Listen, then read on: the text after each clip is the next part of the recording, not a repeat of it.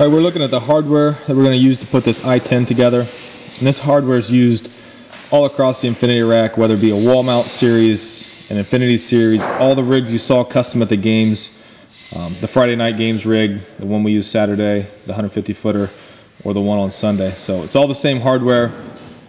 You got a 4.5 inch long bolt, 3.5 inch long bolt, a nut, a lock washer, and a flat washer. We'll show you how these go together. They go together really easy. We're using an impact gun. You can use regular socket and wrench if you want. If you don't have these, just make it really nice. It goes together really quick.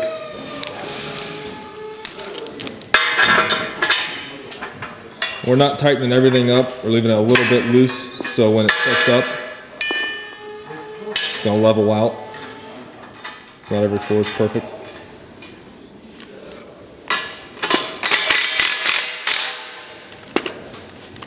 We'll go do the exact same thing to the other side.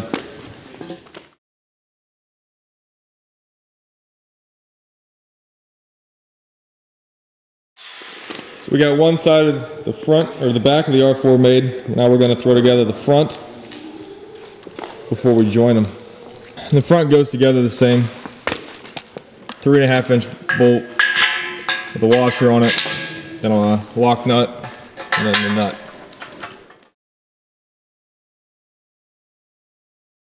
One thing you'll notice is that the feet are on the outside. This is really important so you can set up your squat width stance. We're going to stand the front up and we're going to connect it to the back with these 43 inch cross members with holes in them. To the back.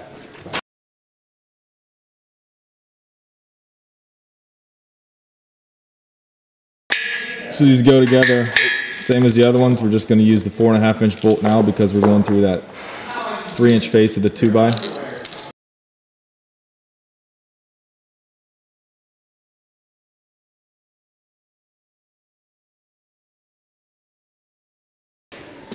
Now we're going to add the front of it.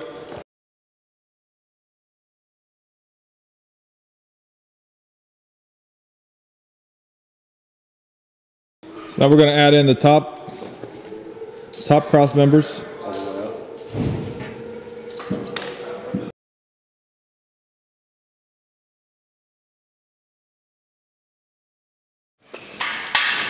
Take a look at the feet while they finish this up. You can see here we're going to go into rubber flooring, so we will be bolting this to the floor with a concrete anchor. We always recommend that you cut a hole out in the rubber so it's sitting concrete to metal and you're not going through that 3/4 inch piece of rubber. So as soon as we get this down, we're going to put it back in this corner right back here. Trace around all the rubber, and then we'll use the laser blade to cut that rubber out so we get this nice and tight.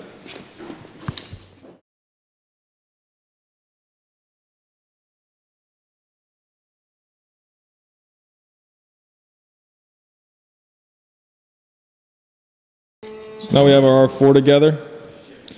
One thing you can add is a cross piece to the back to stabilize it if you don't want to bolt it down. We left that off so you can walk completely through it because we're going to bolt ours right directly into the floor here. Now we're going to get this moved over, squared up, trace around the rubber, and then we'll cut the rubber out, and then we'll show you how we fasten all our Infinity rigs, R3s and R4s to the ground.